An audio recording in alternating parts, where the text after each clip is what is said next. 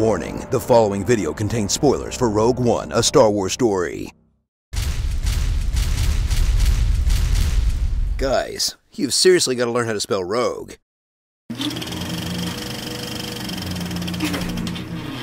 You member A New Hope. You member Darth Vader. Now, prepare to member the handful of years between the rise of Darth Vader and the start of A New Hope. We call it the Death Star. Uh-oh. They're gonna just rehash everything from Star Wars, aren't they? I've got a bad feeling about it. Rouge One, a Star Wars story. Get ready for Disney's first Star Wars anthology movie, because there's no way in hell they'd call it Star Wars Prequel number 4 in what has to be the most money anyone's ever spent to fill in a plot hole. That's the place I've laid my trap. That answers your most pressing questions. How exactly did the rebels get the plans to the Death Star? Did they grab a data tape with a giant claw machine, then use a big antenna to beam the data tape to a ship? And then did that ship transfer the data to another smaller tape? And then did Princess Leia copy that smaller tape onto a tiny droid's hard drive?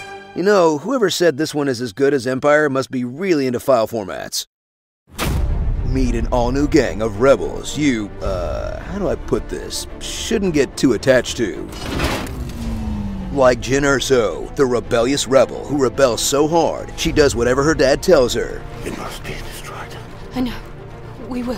Whatever her surrogate dad tells her. Go with him, Jyn. You must go. And whatever her new coworker tells her. I'm coming with you. No, we can't risk it.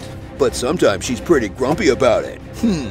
Rebelling alongside Jyn is K2SO, a droid with more personality than any of the human characters. I'll be there for you. Cassian said I had to. Cassian, a rebel whose most heroic moment comes when he doesn't murder someone for once. I had every chance to pull the trigger, but did I? Saw Gerrera, an extremist cast out of the Alliance by extensive reshoots. Chirrut, the blind guy who's technically not a Jedi, but, I mean, come on, look at this guy. And his friend, Gunny McShootface. I'd add more, but that's pretty much all there is to this guy. Cower before the might of the Empire, as various old dudes squabble over who gets credit for the Death Star. We stand here amidst my achievement, not yours! While down on the battlefield, stormtroopers are rolling out in 2 brand new flavors, but with the same old incompetence we're used to, whether they're missing easy shots. One with the Force and the Force is with me. Casually getting taken out. Or setting up their weakness to sticks that the Ewoks would take advantage of.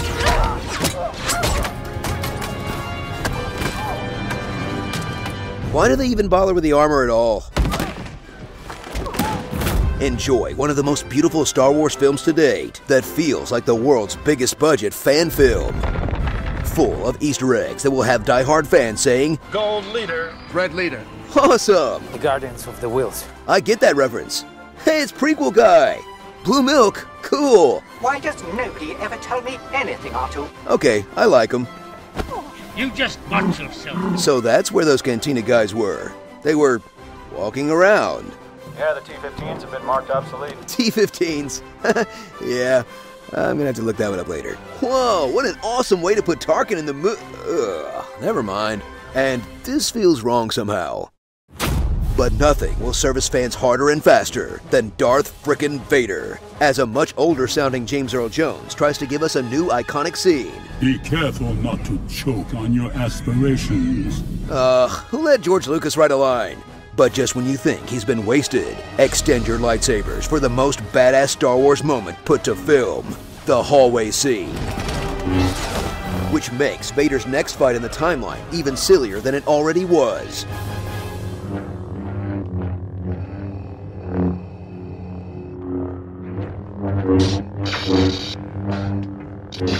Ooh, do more tricks! Not starring the following shots you saw in the trailers that weren't in the movie. Jyn versus a TIE fighter. The group working together. Actual heisting. War-torn Scarif. This iconic shot of Jyn undercover. Unused Vader? Saw Gerrera's other haircut. The shot they based the whole marketing campaign on. All these other cool shots. And this line. This is a rebellion, isn't it? I rebel. Okay, cutting that one makes sense. Suicide Squad, an unnecessary Star Wars story. I'm one with the Force, the Force is with me. I'm one with the Force, and the Force is with me. That's not how the Force works. Think the internet has enough Star Wars shows? Think again.